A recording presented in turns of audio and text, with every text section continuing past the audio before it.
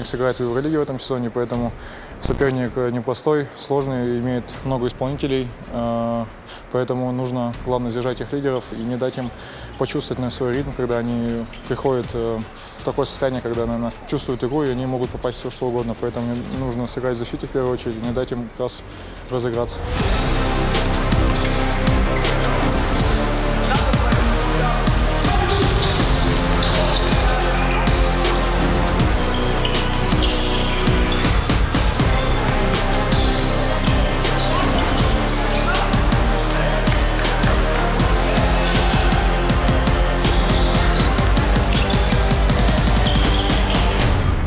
Euroleague opponent, very serious team, UNICS, but with all the respect I'm going to talk for our team, we're in the process of restarting, we're in the process of adding also injured players, new players.